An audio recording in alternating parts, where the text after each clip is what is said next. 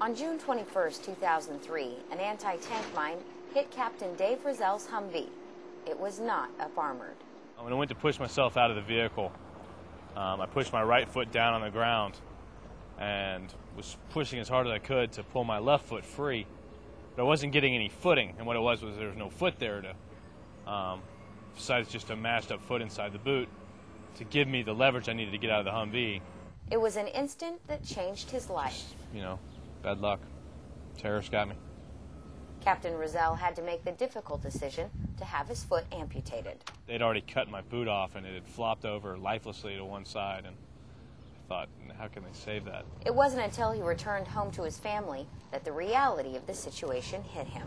That was the moment where I realized for the rest of my life, I was going to be like this. A realization his wife and almost 2-year-old son had to adjust to as well. She was a big part of it. And, you know, the Army wives never get enough credit, but we have really seen it with as many injured soldiers that have come back that the wives really have had to take on a new role we haven't seen before of as caretakers. And that's a really thankless job. He knows when he's cute. You can tell. Look at him. It's like, don't I look cute?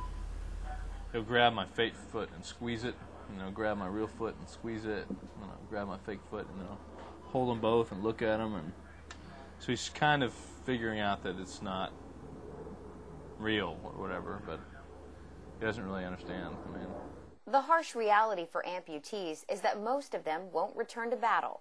But with the support of his family and months of physical therapy, Captain Rizzel got his chance. He returned to active duty exactly 1 year after his first deployment to Iraq and 9 months after he lost his foot. I'm no different than any other soldier. You know, it's difficult for any man or woman to come to war and know that their life's at risk. And I don't consider myself any different than any other soldiers. He now commands the regimental headquarters troop for the 3rd Armored Cavalry Detachment at Camp Stryker in Baghdad. S5. No one gives me a break. You know, I'm just another captain in the regiment, and you know, I don't really have a chance much to think about it. Obviously, when I go and run and exercise and things like that, I feel I'm very conscious of myself being an amputee. But day to day, walking around and doing my job, I really don't see anything different about it because whether I had 2 feet or 1, I'm really doing the same thing. And he says even just being here 2 months, coming back has brought him full circle. Well, it's brought me back to the point where I was injured, and I can start over again. I can start my life again. Captain Rizzel is the first amputee to return to Iraq. I broke one, but I have a suitcase full of spares, so just change them out. But more are petitioning to stay on active duty and return to battle. Guys like that inspire me, and they really do. And they're telling me that I'm inspiring them, but I look at them and say, you know, I'm doing this for you guys. Captain Rizzel has been in the Army for 12 years and plans to continue his career as long as he can.